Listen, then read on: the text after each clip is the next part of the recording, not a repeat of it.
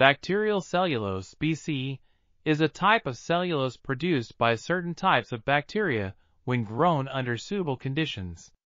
It is characterized by its unique three-dimensional structure, which consists of a dense network of nanoscale fibers. This structure makes it ideal for use in various applications, including paper production, electronics, and tissue engineering. BC nanocomposites are composed of BC and other materials, such as polymers, metals, ceramics, and biomaterials.